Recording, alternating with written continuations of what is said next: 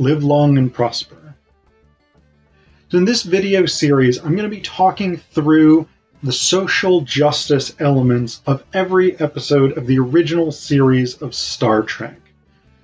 The thing that inspired this project was actually a Fox News article which argued that Star Trek has in some way betrayed its traditional commitment to sort of political neutrality or middle ground by embracing progressive politics.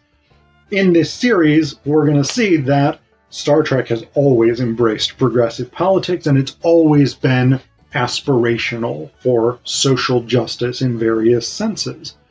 I am taking a broad perspective on social justice here, so that may include multiple different types of social justice, whether that's racial, whether that's economic, whether that's religious, whether that's abilities, gender and sexuality, anything broadly considered.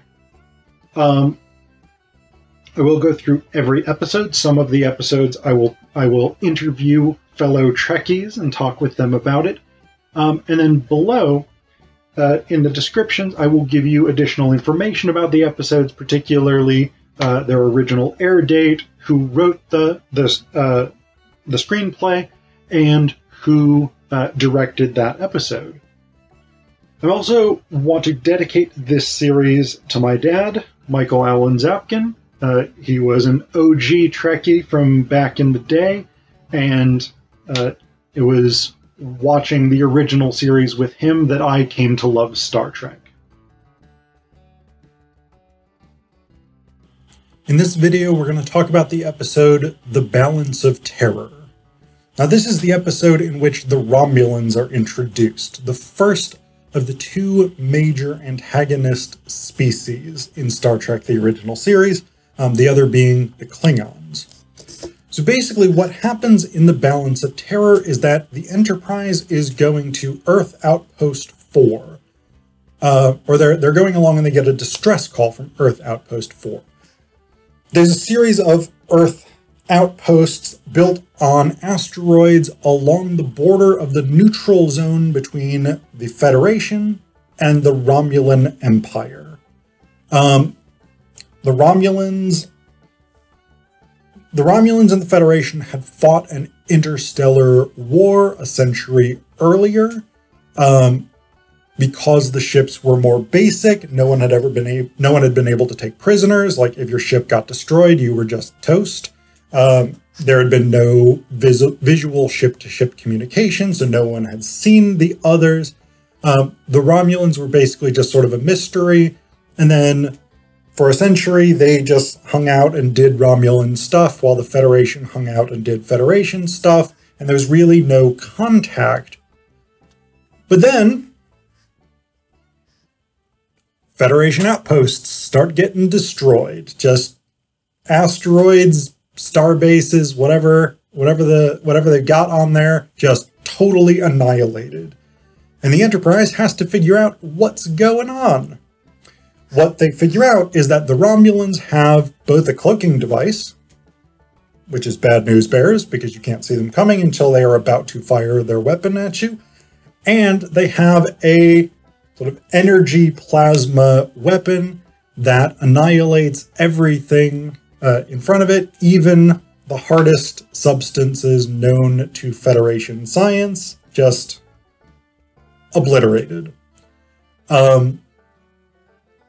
The Romulans have destroyed a number of star bases in this way, and so the Enterprise has to decide what to do. They can confront the Romulans and potentially get destroyed themselves. They can try and fight the Romulans and potentially destroy them in Federation space, which would leave no room for doubt that the Romulans had been the aggressors. Or they can break their explicit orders and cross into the neutral zone, which the Romulans would consider an act of war, and they can fight the Romulans in the neutral zone. The big problem, of course, is that the Romulans have a cloaking device, and so the Enterprise can pick up a sort of slight distortion on their sensors, and so they can generally track where the Romulans are, but they can't really see them. So the Enterprise starts following the Romulans. One of the Romulans sends a communication back to the Romulan High Command, or whatever it is, and that actually allows the Enterprise to spot them much more precisely, and they manage to... Spock manages somehow, despite the fact that the Romulans are cloaked, which is below past that for the purposes of this, Spock manages to get visual contact with the bridge of the ship, where, bum, bum, bum, the Romulans look like Vulcans. And so, Mr. Stryker? Sorry, Styles. Lieutenant Styles. Lieutenant Styles is basically like, I'm going to be pretty distrustful and racist now, because Romulans and Vulcans look very similar. So I think Spock must be a spy, or at least working on behalf of the Romulans. Kirk, very, very properly, very, very ethically tells him, leave any bigotry in your quarters, there's no room for it on the bridge. That does not stop Styles from basically being super distrustful of Spock, etc., etc. And then basically most of the episode is spent with this sort of cat and mouse game, where the Enterprise and the Romulans are facing off with one another. Both Kirk and the Romulan commander are trying to anticipate and get in the other's mind, and etc., etc. And interestingly enough, they each think that the other is doing exactly what he would do in that instance. So that's interesting. Anyway, eventually, the Romulans manage to damage the Enterprise, but not enough, and the Enterprise destroys the Romulan ship, or rather, the Enterprise incapacitates the Romulan ship. The Romulan commander calls the Enterprise... Well, Kirk calls him, and the Romulan commander is basically like, well, you beat me, I'm going to blow up my ship now. And Kirk's like, no, don't do that. And then the Romulan commander, who's played by Mark Leonard, interestingly enough. Mark Leonard later reappears in the series as Spock's father, Sarek.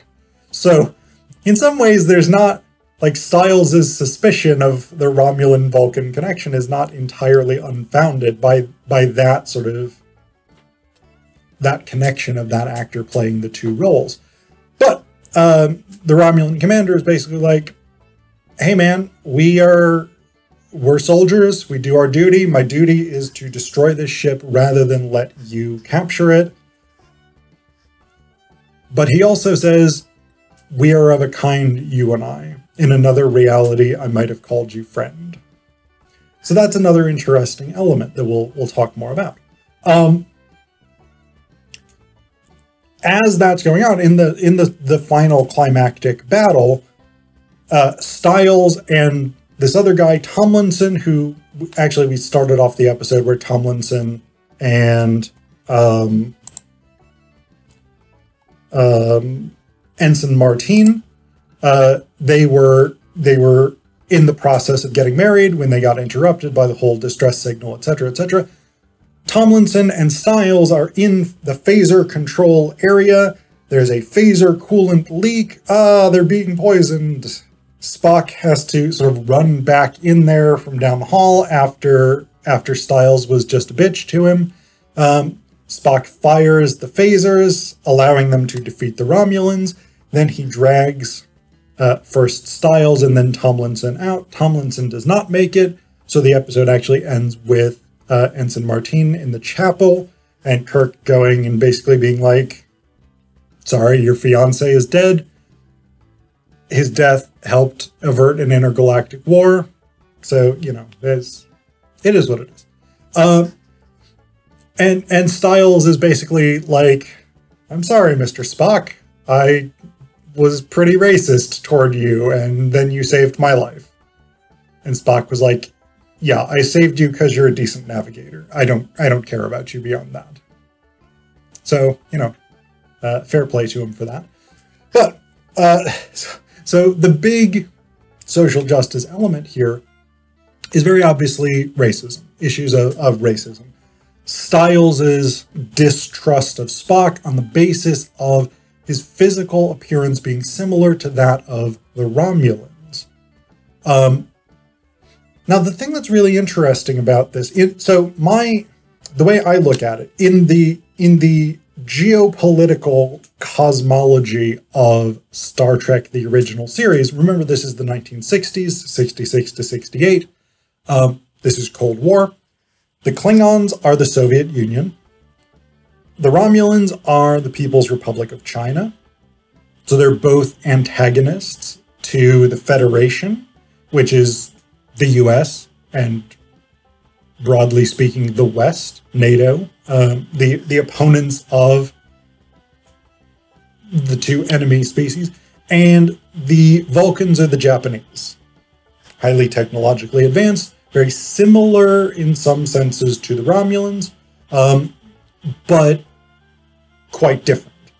So, if the Romulans are the communist Chinese and the Vulcans are the Japanese,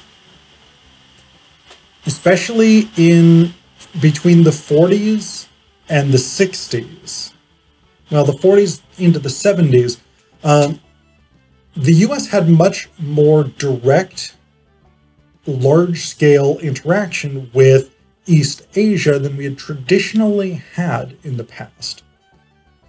And that ended up sort of manifesting itself in a lot of different racist ways. I think the best actually example of the kind of issue, especially if we think about this in terms of China and Japan or Chinese and Japanese people, the best comparison is during World War II when East Asians of all different national backgrounds, Chinese, Koreans, Southeast Asians, people from Vietnam, from Cambodia, wherever it was, found themselves targets of anti-Japanese prejudice. Actually, I think it was the US military issued pamphlets or posters or something like this on how to tell a Chinese from a Japanese. And I mean, the spirit of it on some level was good in that it was like, not all Asian people are Japanese. Don't beat up or lynch your Chinese neighbors or your Korean neighbors or whatever it was. So that's an admirable element of it. But the methodology there was this like very reductive, racist, here's the physiology of Chinese people versus the physiology of Japanese people. And it was it was predictably very unflattering for the Japanese because the US was in a war with Japan and Japan was the enemy. So this idea of like people who physically resemble one another becoming targets of racist violence is actually a recurring issue in US history. More recently, after September 11th, a lot of people with brown skin, even who were not Arabs or Muslims, found themselves attacked, often physically attacked, out of anti-Arab, anti-Muslim prejudice. I remember there were Sikhs who were hospitalized because they were severely beaten, even though Sikhs are not Muslims. It's a completely different religion. But because most Sikhs tend to be from Southern Asia, from India, Pakistan, that area, Bangladesh, that area, to Americans who were on the lookout for terrorists, anybody who looked South Asian or Middle Eastern was potentially a terrorist. There were actually Hispanic people from Mexico or Central America or wherever it was, who were attacked for being Muslim Arab terrorists, even though they were Hispanic. So, like, this idea of racism sort of transcending and applying beyond people of that actual race or ethnicity is a recurring issue in US culture. And in Stiles' distrust of Spock, we have that issue reflected. Another interesting social justice element, I think, actually deals with international relations. And it's the sort of parallelism between Kirk and the Romulan commander, Mark Leonard. His name's not Mark Leonard. The actor's name is Mark Leonard, but you get what I'm saying. They each several times say, oh, the other commander is doing what I would do.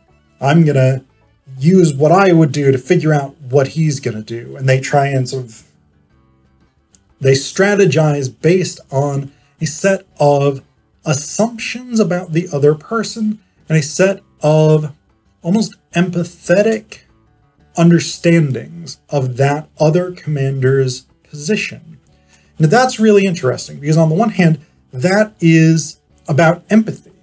That is about putting yourself in the position of someone from a different cultural background and trying to imagine how they see the world and how they would approach a particular task. And that is actually a really, really good way of humanizing others, humanizing people that on the surface may seem quite different from yourself. So that's a really good thing. Empathy is an incredibly strong tool for building human connections.